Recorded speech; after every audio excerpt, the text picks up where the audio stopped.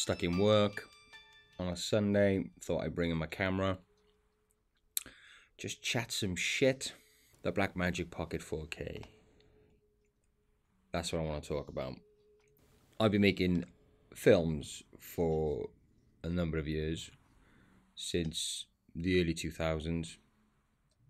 I bought a Hi8 camera, recording to Hi8 tapes, and edited on a VHS to VHS tape deck, which was incredibly crap at the time, but that's what I used to make films. I would also try and edit within camera, but the Hi8 camera in particular, that was my first camera, and even back then, with my novice knowledge of cameras and lighting and filmmaking, you just knew that obviously what you're going to shoot on a Hi8 camera is not going to look like what Spielberg uses in Hollywood. The quest continued to find a way of making your films, my films, look cinematic. Years went by and I was looking toward a Canon XL1S. That was a good camera. It was deemed professional. Shot on MiniDv tapes. Went up to DVD resolution, so 720 by 576. I got a loan for that camera, a few grand in fact, and I was adamant that this stunning looking camera would give me that cinematic quality that I've been longing for. And again, at the time, I wasn't really going down the cinematography route. I was just a filmmaker who had ideas and stories in his head that wanted to make films, wanted to realize these stories into a film. And it was just myself, so I was having to kind of buy the cameras and write the scripts and assemble the cast. Pretty much what we all do when we first start out. So I got this camera, and yeah, the quality was good, but it wasn't Spielberg, it wasn't Hollywood, it just didn't look cinematic. Now, obviously lighting abilities and using light, shaping light, understanding light and how that impacts your footage and makes it cinematic. Going on then to 2010, something like that, I bought a HD camera, which was a Panasonic HD camera, like proper video, consumer video camera. So no interchangeable lenses, nothing like that. It was just a straightforward, bog standard camera.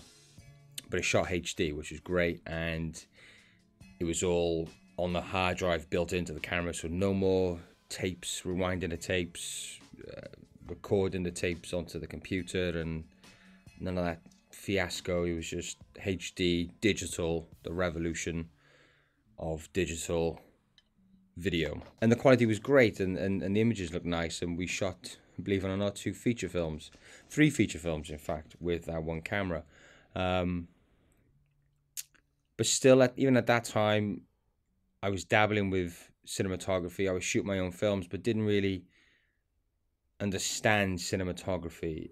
And after we shot Night of the Living Dead Resurrection, which was a hell of an experience, I really understood that I knew fuck all about cinematography. And I'm not ashamed to say it. I had an idea. I was able to kind of imagine these. I'm sure a lot of you filmmakers out there have the idea in your head, but it's one thing having it in your head and then getting it done and realizing that visual in your head onto screen. So after our first couple of feature films, which we shot pretty much back to back, I really started to get into cinematography. I bought a GH4, and it had a really nice look to it. It had all the hallmarks of a great independent videographer's dream. Not quite cinematography, because, you know, it's still video-y. But nevertheless, it was giving great quality at 4K, which is fantastic. Using that camera and liking the look of it kind of spurred me on to delve into cinematography and really started to learn the disciplines of it and really get into it, which I did do, and I'm still doing to this day. Because nobody gets to that point where they're like, oh, I know everything about cinematography now. There's no more to learn. There's everything to learn. There's everything to, you know, understand. Yes, there's the technical side of it, which is, you know, there's a lot of basic rules to cinematography, but experiences teach you a lot, and every day shooting is a valuable lesson to be learned. So, but the point I'm trying to get to is, within this journey of cinematography and using different cameras and different formats and learning about lighting, the Blackmagic Pocket Cinema 4K is the camera I've been wanting since early 2000s. It's affordable, it's compact, and it's a proper cinema camera. You can't put that on the hands of somebody who doesn't know anything and then they're going to get amazing results. But if you put that in the hands of somebody who's learning the disciplines of cinematography and is adamant on getting that visual from his head onto screen, or her head, it's a powerful tool. It'll give you almost Spielberg-esque quality. Now the caveat is you have to understand lighting and cinematography. You know, you got to know your lenses, focal lengths, what they do, the way you use light, different kinds of light, different powers of light, all those kind of things to achieve a really truly cinematic look. But it'll give a lot of independent filmmakers that ability to produce high quality content, which I think is fantastic. And I'm very excited for this camera. And that will be a future Mad Science Films camera. At the minute we're shooting on the GH4. We've got the Sony A7III, which is a nice camera. It's a hybrid camera. I bought it mainly for stills, but I also use it for video. We did a corporate gig, which I used this camera, and the quality is very nice. The Blackmagic Pocket Cinema 4K, the Blackmagic design, color science, it's just beautiful. It's just highlight roll off, the way the colors reproduced, the color science, just everything. It just looks really nice. Now there are cameras out there. I've seen it compared to the GH5S, which is a nice camera. There's a lot 10-bit internal, which is great. There's less to it needs less modifying, so I understand why videographers would look to those kind of cameras like the GH5S. But I personally get bugged when people compare that camera to the Blackmagic Pocket Cinema 4K. They're comparing GH5Ss and you know, the latest Lumix S1 series. They're different cameras for different people. The Blackmagic Pocket Cinema 4K is for somebody who wants to shoot cinema. I mean, the title of the camera gives it away. It's a cinema camera. It's not for videographers. You know, videographers want run and gun style, you know, autofocus, the flippy out fucking screen. They want an easy ride where, you know, image stabilization and all the rest of it. Cinematographers want a cinema camera that can deliver ultimately image quality that is cinematic, and that it's what is appealing. You know, when people, I watched the video the other day and some guy was talking about why he's returning the Blackmagic Pocket camera, and he was listing reasons because the autofocus wasn't good.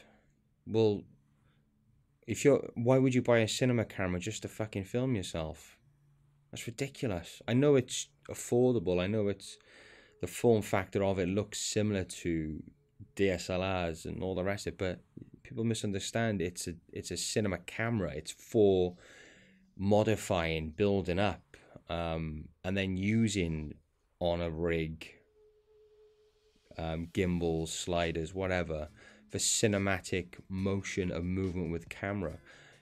It's supposed to be used in a controlled environment where you're using lights.